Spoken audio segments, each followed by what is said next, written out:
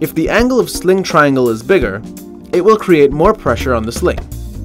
This will reduce the capacity of lifting weight.